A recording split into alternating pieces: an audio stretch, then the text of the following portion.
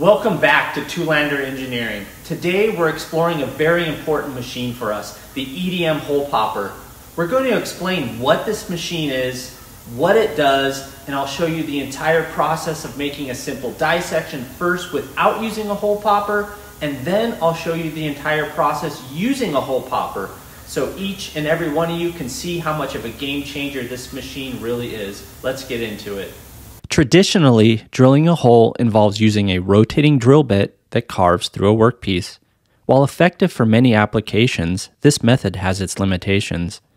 Drilling very small holes, especially in hardened materials, can be immensely challenging and often results in broken drills and frustration. Additionally, drilling through tall workpieces compounds the difficulty. Just imagine the daunting task of drilling a minuscule 0.010 of an inch diameter hole in a lengthy 4-inch piece of hardened tool steel or carbide. With traditional methods, this task would seem nearly impossible. These constraints led to the development of alternative solutions, such as an EDM hole popper. EDM stands for Electrical Discharge Machining. An EDM hole popper is a specialized machine that sends pulses of electricity through an electrode that essentially melts the metal away, creating a hole. Unlike a drill, which has to make contact into the workpiece to make a hole, the electrode of the hole popper never actually touches the metal that it is drilling. Now let's take a deeper dive into why this is such an indispensable tool for a tool and die maker in general and for this business. I'm going to show you the entire process of making a simple dissection first without using a hole popper, and then I'll show you the entire process using a hole popper so you can see how much of a game changer this machine really is. Without the use of a hole popper, the first thing we would do to create a dissection is to cut the raw material down to rough size with a bandsaw. For those of you that don't know, a dissection is just an individual replaceable component that would go in a stamping die. Here at Toolmaking Engineering, we specialize in building, designing, and running precision stamping dies. In this example, we are going to be making two blocks that screw together to become one, because the start hole is so small that it would be difficult to be made in traditional ways. I'll explain a bit later about this. After cutting the raw material down to rough size, we would square up the block and mill it to slightly above its finished size.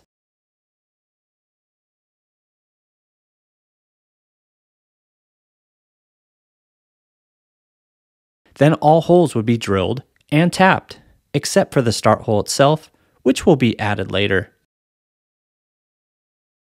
The blocks are then sent out to heat treat to be hardened. After coming back from heat treat, the blocks are squared up with a surface grinder.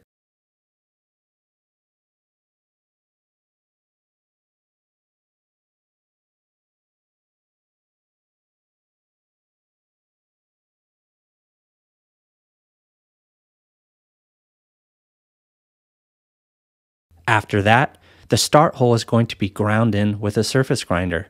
Half of one hole on one side and the other half of the hole on the other side.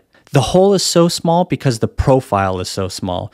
And because this is a cutting dissection, the start hole must completely clean up, or there would be a bad burr on the part when we tried to stamp it in the die. Then the blocks are screwed together. Now we can take our block over to the wire machine. The block will be indicated in nice and square. Then the wire will edge find the block to find its proper location. After finding our proper location on the edge of the block, we can move to the center of the block, thread the wire, and start the program.